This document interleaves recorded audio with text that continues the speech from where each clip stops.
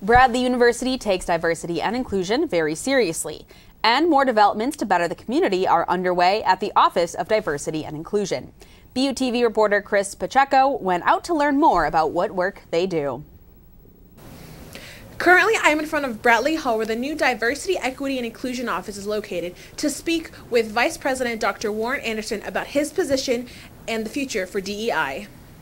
Our goal is to make sure that every student, faculty, and staff member feels as if this is an environment where they can feel supported and safe being who they are. One of his goals is working to clarify any confusion around DEI.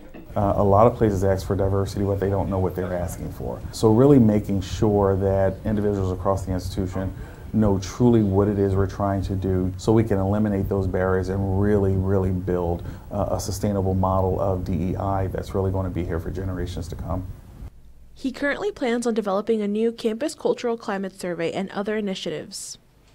Working on building out the Women's Center and LGBTQ Center, that's critical for me. Looking at offering faculty, student, and staff development around DEI, bringing in speakers, developing specific trainings, that's also critical.